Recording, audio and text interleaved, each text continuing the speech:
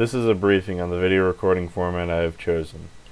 I will be displaying a virtual keyboard on screen so that any keystrokes I perform do not have to be explained.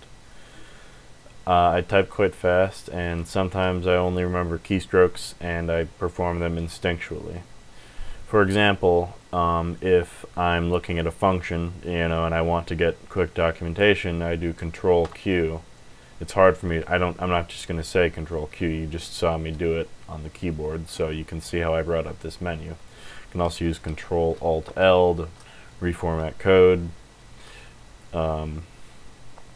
There's plenty others. Most of them can be found in Settings, Control Alt S, or in the drop-down menu Gutters in Android Studio. They're extremely helpful. Anyway, that being said, feel free to stop the video and play it again later on if you want to know how I performed a certain action. Enjoy. Hi everyone, this is an interactive tutorial on how to make an Android app. Before I start, there are some prerequisites. An internet connection is implied, as well as the following skills: using a mouse, keyboard, or other human interface device, navigating your file system, so using File Explorer, opening folders, that's getting blurred out, navigating websites, clicking on dialog boxes, understanding and navigating user interfaces on your screen, performing respiration, and being conscious. You need a laptop or a desktop, preferably with 8 gigs or more of RAM. 6 is ideal. You can be running Windows, OS X, or Linux. If you have 4 gigs and you don't have an Android phone, it's probably going to be pretty slow, and your experience is going to suck. You'll need one of the two things to run the apps that you're going to be making. You'll either need an Android phone, or your processor has to support a feature called virtualization, and specifically it has to support a feature called VTX. These are features that not all processors have. I will go over how to check that later. You actually don't need that, but it will be unbearably slow if you don't have those features enabled on your CPU. Once you've got your laptop in front of you or your desktop, you're ready for the next step. Hi, welcome to the second step, which is downloading and installing Android Studio. For this step, I'll be using a virtual machine to ensure that my experience is as close to yours as possible. The first part of this step is navigate to developer.android.com/studio and click on Download Android Studio.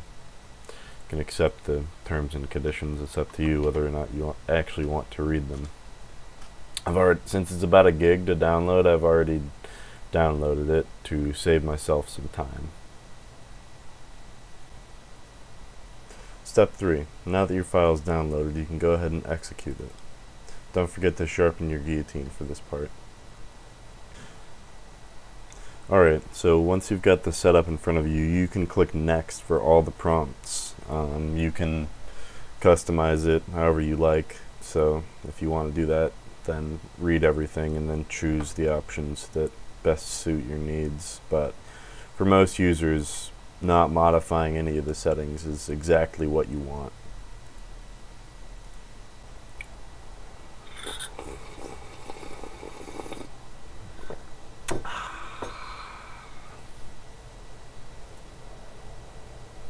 Alright, now that it's done installing, you can click on Finish, and that will open up a setup wizard. Now the setup wizard will ask you if you want to import settings from a previous installation. If you don't want to, or you don't have a previous installation, you can just click on OK. Now the setup wizard will ask you a bunch of stuff. This is up to you. You can use standard. If you're not sure about anything, just click on Next. And yes, there is more stuff to download. Reason it's so big is you're downloading all of the libraries that Android uses, all the source code.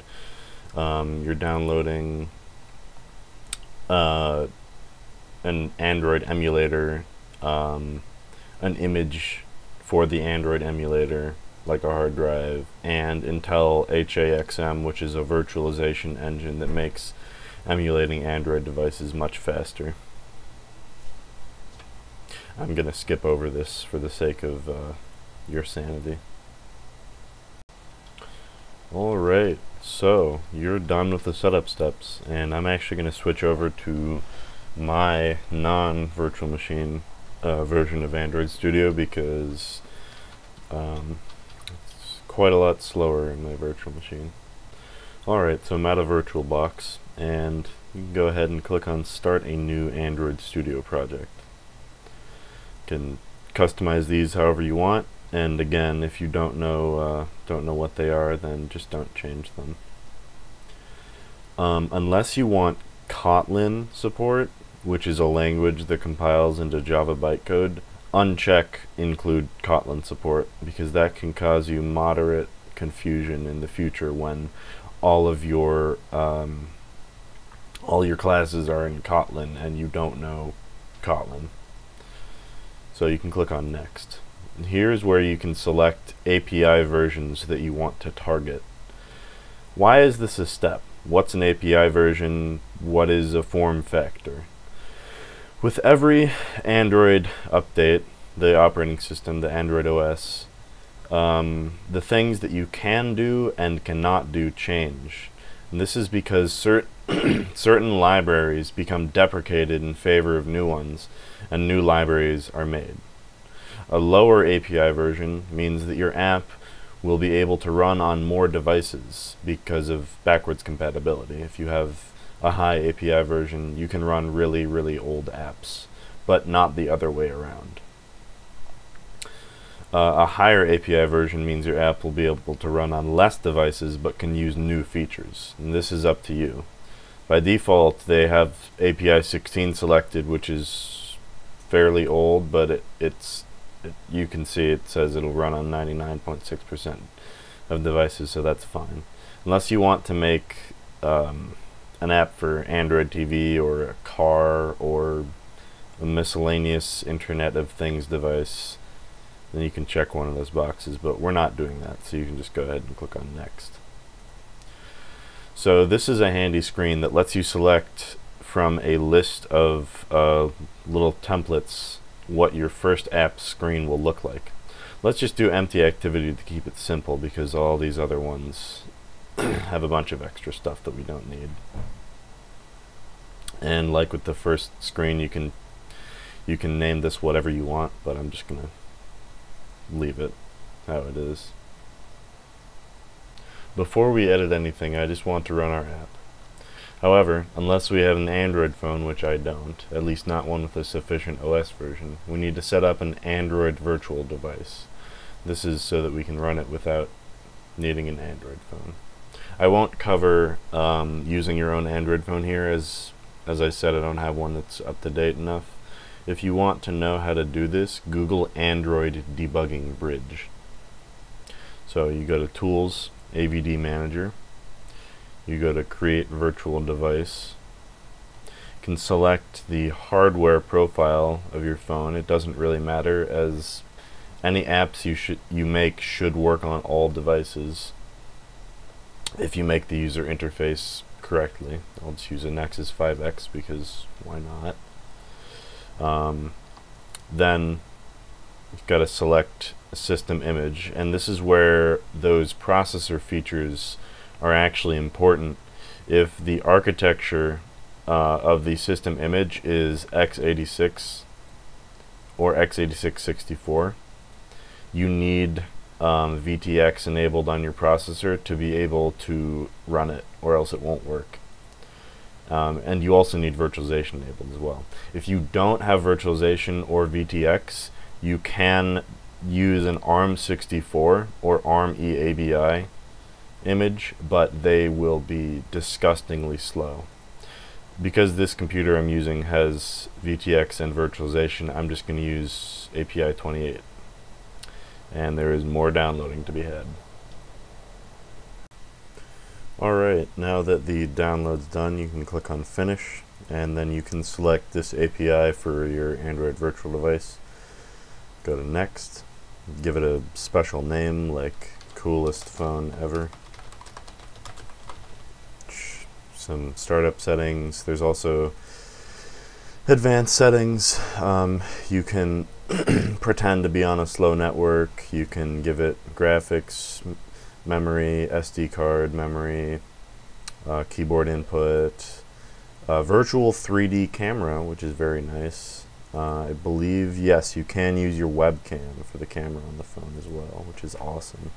When you click on finish, you'll have this little list entry here, and then you can close this window, and now the little play button will be green, and you can select from one of these virtual devices. When you click OK, it will build your application, so turn it into an AAR file,